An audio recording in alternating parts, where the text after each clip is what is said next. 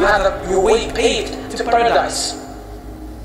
So he's summarizing what the meaning of this life has become to him after hearing this advice from the Prophet ﷺ. And this advice is not only directed to Ibn Umar, it's a universal advice to everyone. Baby, you can call me a Superman. Hey yo, what's up everybody? Welcome back to our channel. It's your boy Jesse Keegan and we are Fanny and Jessy. So right about now we're going to do another reaction video, but before we get into the reaction, guys, I want to thank everybody out there who's been subscribing to our channel. You guys are really amazing. Thank you so much. And also to the people who've been able to subscribe, and also to the people who've been able to give us some suggestions and stuff like that. You guys are really amazing. So today we're gonna do another reaction, and this one was suggested by a lot of people. They suggested that we should go react to who are strangers in the world today. Like, who are the strangers in the world today? So without any further ado, guys, let's get it. What's strange? His beautiful teaching style. One day he approaches Abdullah ibn Umar radiallahu anhu, the son of Umar ibn Khattab. And Abdullah at the time was a teenager. The Prophet ﷺ approaches him and he says, وَضَعَ رَسُولُ اللَّهِ صَلَّى اللَّهُ عَلَيْهِ وَسَلَّمَ يَدَيْهِ عَلَى مَنْكِبَيَّ. The Prophet ﷺ approached me and he put both his hands on my shoulders. I want you to visualize this. The Prophet ﷺ approaches this teenager in this friendly, beautiful manner. And this raises his curiosity and interest. And it creates a relationship. It creates an atmosphere where I have this connection, this bond with this teacher, with my teacher. وضع رسول الله صلى الله عليه وسلم يديه على منكبي وقال كن في الدنيا كأنك غريب أو عابر سبيل. Words of wisdom, wallahi, words of wisdom that hit straight, they go straight into your heart. The Prophet ﷺ says to this teenager, be in this world, be in this life like a stranger, or like a wayfarer, like a traveler. That's it. That's it. Very simple words. And this teenager takes these words and he transforms them into a lifestyle that he lives by for the rest of his life. Just a very simple statement. كن في الدنيا كأنك غريب أو عابر سبيل. Be in this life like a stranger or like a wayfarer. Because that's what you truly are in this world and in this life. So Abdullah ibn Umar himself, later on in his life, he comments, he mentions this story, then he comments on it. قال عبد الله بن عمر إذا أصبحت فلا تنتظر المساء وإذا أمسيت فلا تنتظر الصباح وخذ من صحتك لمرضك ومن حياتك لموتك. So he transforms this into a way of life and then he puts it in his own words. Later on, Abdullah ibn Umar speaks about this incident, then he adds a commentary, he adds some kind of personal explanation, and he says, when you wake up in the morning, don't expect to finish that day. Don't expect to reach the end of that day alive. That means be ready for death. And if you reach the evening, the end of the day, do not expect to wake up in the morning the following day. Then he says, and take from the time of your health for the time of your illness and weakness. And take from your life for your death. He means basically, seize the high times in your life when you are healthy, you're strong, you have your senses, and you have all your resources at your disposal. Utilize this, because when you are ill and sick and incapable, you can't do much. So seize these beautiful opportunities when you have the energy, you have the youth, you have the focus, you have the power, you have the time. And take from your life for your death. That means use this life, seize this opportunity that we call life to do enough things, to build enough credit with Allah, so after your death you have paved your way. You have your way paved to paradise. So he's summarizing what the meaning of this life has become to him after hearing this advice from the Prophet ﷺ. And this advice is not only directed to Ibn Umar, it's a universal advice to everyone. And it's not something that tries to take us away from life, like some people like to interpret this hadith in a very negative manner, in a way that takes them away from life, away from reality. On the contrary, everything in the instructions of Islam and in the Quran and the instructions of the Prophet ﷺ, you will find that it directs you to live life fully. Live life fully. Get the full experience of life. And the full experience of life as it really is can only be ethical and according to principles. Those who take life in the wrong direction are abusing it, they're not using it. So the Prophet ﷺ gives him two options, and this shows as well the space that Islam gives us. The Prophet gives him two options: be in this life like a gharib, a stranger, or a wayfarer, like a traveler. And there's a difference between two, although there are similarities. But the Prophet ﷺ acknowledges that one way or one example might not suit you, so another example would suit you, because there are personal differences. And it's unfortunate that sometimes we have devout Muslims, people who really want to do good, but they want to get everyone to follow their example and their specific understanding, when there is more space in Islam, in the Quran and in the Sunnah of the Prophet ﷺ. So someone knows one thing and they want everyone to follow that, just because he or she is unaware that there is also something else. There are other pathways within the framework of Islam, and this is why you find some differences among the companions of the Prophet ﷺ. So be in this life like a stranger. Who is a stranger? A stranger is someone who lives in a country that's not his home. He stays and he resides in this country, but he knows at some stage he's going to go back home. That's a gharib, a stranger. So when he lives in that country, he recognizes that's not my home. That's not my home. That's not where I belong. I'm going to go back to my country. I'm going to go back home because that's where I belong. But I came here to do some kind of business. I came here to study. I came here for medication. I came here for any purpose and any reason. But I know my family is back home. My house is back home. My people are back home. My memories are back home. My future is back home. Everything is back home. So we are in this life are strangers. Because essentially we humans, the reality of the human being is their heart, is their soul. And this is why this soul feels as a stranger here. It knows it belongs to the world of the unseen.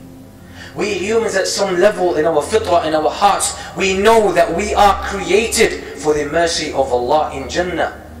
So we want to go there, and this is why one of the scholars of the Muslims, Imam Ibn al-Qayyim rahimahullah, he says in some poetry lines that are very powerful, where he talks about the Islamic aqidah and the Islamic creed and belief.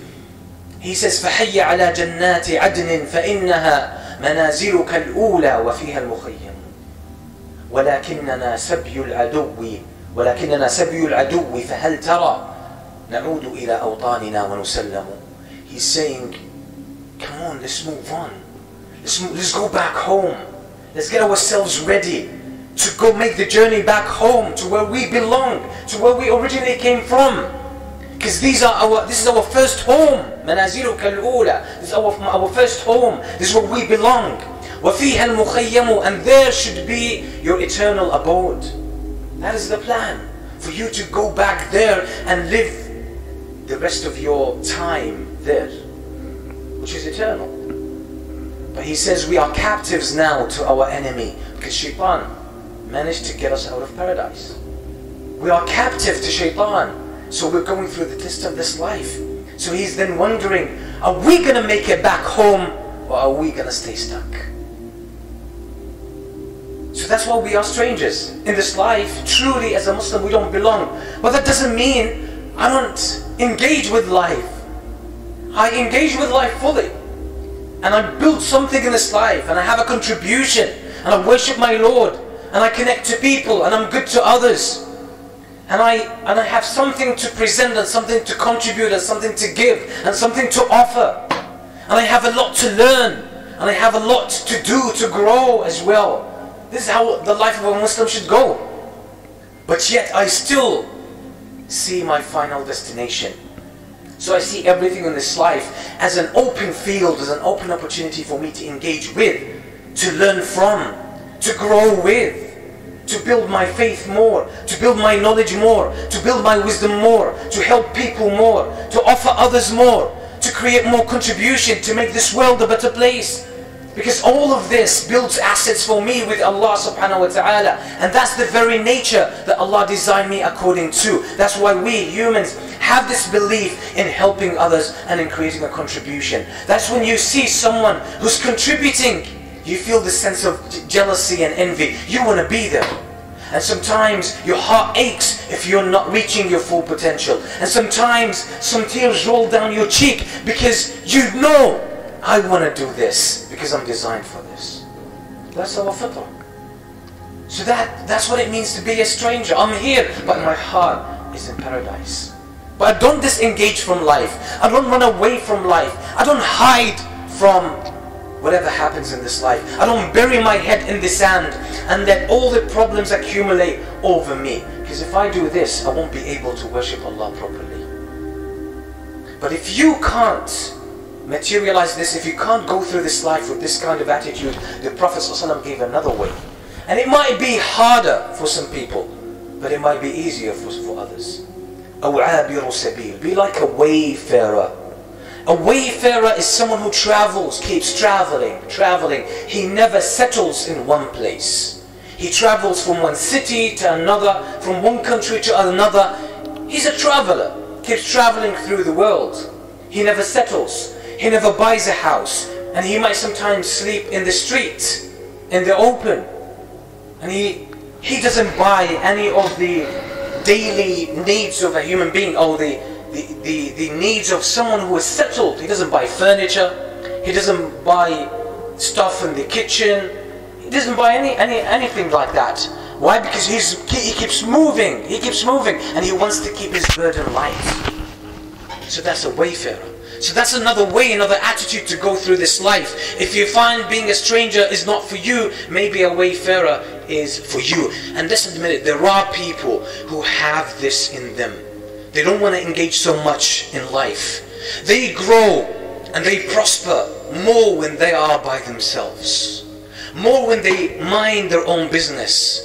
More when they focus on their small niche. And they go through this life quietly, and that's how they achieve and contribute. So the Prophet ﷺ recognizes this variety in human beings. So he's giving two different attitudes to life. And Ibn Umar radiallahu anhu, he understood this very well. And he just took one lesson that could be shared by everyone. He said, make sure, because both of these metaphors give you the very strong indication and the message that you don't belong here.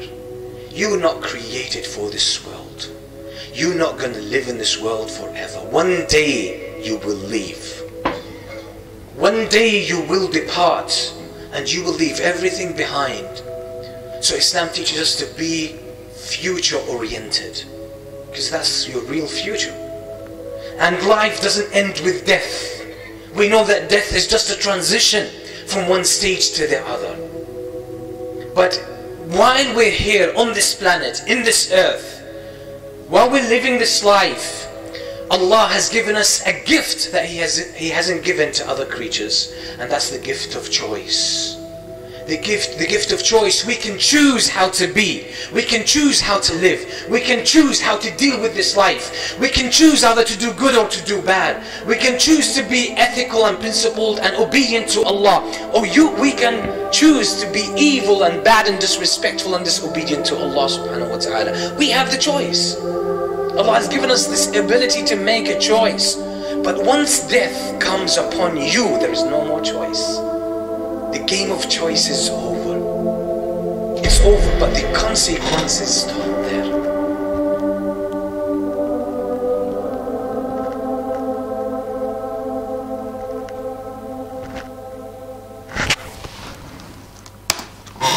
Wow. There's a lot that he mentioned, and it was really, really deep actually. about stranger. I mean, he say that you should be a stranger to this world, and I feel being a stranger to the world, it actually even gives you the opportunity to learn more and opportunity to actually embrace yourself. You get it? Just like the way when you talk to people and then you act a fool, like you pretend like you don't know anything, you'll end up learning more about those people. You get it? Other than trying just to talk and not listen. There's a say that goes, not a say, but I think it's just a phrase that goes, the people who listen the most are the ones who are actually smarter, or maybe they are actually geniuses and all those kind of things. I don't know if that's the truth, but I think, I mean, there's levels to different kind of things. You get it? But according to this video over here, I mean, there's a lot of lessons that has been given over here that I can go on and on and probably wouldn't even finish. I mean, there's so many things that he mentioned in this video that that is really amazing, and some of them are self-explanatory or something like that. If you feel like I reacted to this video in a better way, just give me a thumbs up, and don't forget to go down in the comment section, tell me exactly what you feel about my reaction and what do you feel about this video over here, man. Just let me know in the comment section below. And the most important thing, guys, don't forget to subscribe to my and the most important thing, guys, don't forget to subscribe to our channel. The more you keep on subscribing, the more you give us the motivation to do a lot of videos and to give you a better content. And last but not the least, I'm gonna see you in the next video, and peace out.